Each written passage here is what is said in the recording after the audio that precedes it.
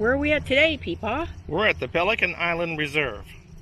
Oh yeah, I hear that's part of the Archie Carr Wildlife Refuge in Indian River County. So we're going to go on this trail here and go find out what matters about the Pelican Preserve. You guys want to come along and see? Alright, so Peepaw and I are starting out on the Centennial Trail. And here's a really neat thing where you can look up things about the trails on your phone. Making a lot of noise. This is a nice trail and it's pretty accessible. One thing you do need to know is no pets, no bikes before you come. It's asphalt, this part. So Mima, what was the thing that you think that your followers will think is the best that you discovered today? I think the way that the trail memorializes in reverse order all of the national wildlife refuges, and also that camera that's up there on the Outlook where they can log back in and keep up with things that are going on in the Indian River Lagoon. We're basically walking in the top of a hammock over the salt marsh. It's a really different experience.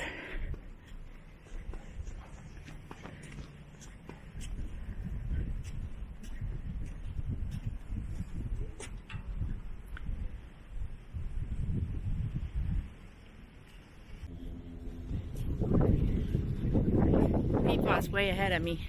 He's already made it up to the observation tower.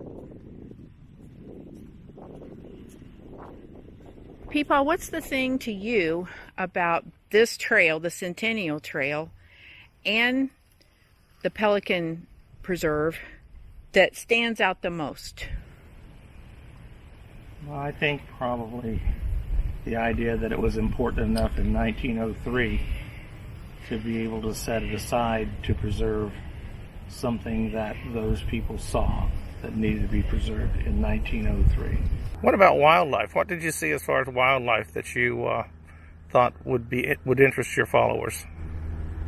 Well, we saw that there was a lot of different kinds of bird species, so if you're into birding, you know, this would be a great place to come.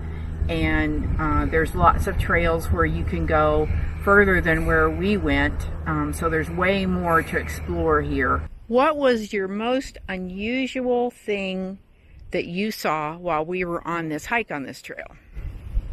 Well, we saw the bird that was cruising above that we still can't identify, an egret of some type, we think, that had a real unusual fan tail. What is one thing that you might want to have done differently about this trail? Well, I think that as you walk along the Centennial Trail, there are some of the handrails actually that are rattling, and that's not comforting, knowing that children and people that are walking along there. What are your thoughts about the history related to this being established as a wildlife refuge?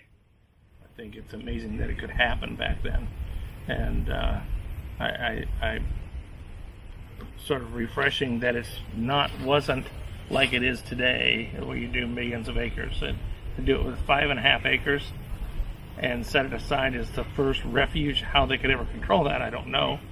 So in relationship to how the park's laid out and parking, how easily accessible is it? It's very accessible for this one trail, the Centennial Trail. The rest of them, though, are not accessible.